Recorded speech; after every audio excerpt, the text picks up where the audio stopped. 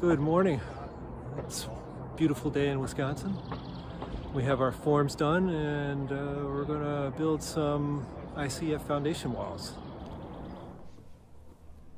The concrete guys have put in the footing and they're taking off the forms now, and we're measuring out the location. John's over there in the form putting marks on the wall for the new wall location. This is all of our Nudura and our ICF forms. Adina wanted a specific location for the wall between this door and the window, and we marked everything on the siding, and then we transferred that down to the footing. We'll have to remove all of this old plywood form that had been buried and get the insulation cut away so that we can put some dowels in the wall here and connect the two footings together. It's like stacking Legos. It's very plug and play. Those are the dowels in the concrete wall that join the two together.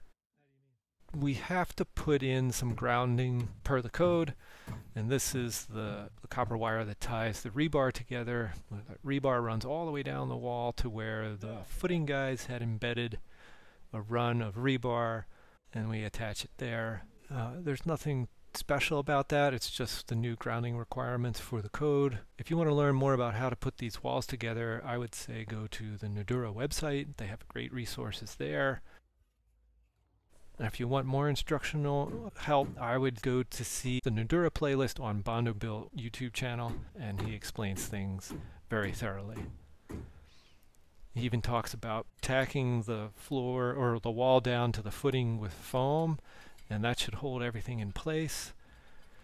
And then we just start bracing the wall at the house. This is the alignment system. We rented this from the Nudura supplier. Very easy to use, very simple to put together, easy to move the walls in and out by twisting those handles.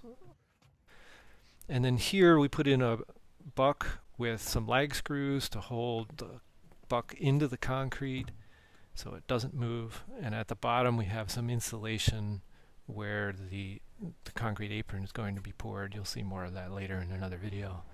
And this is the end of the second day, and we're basically ready to pour.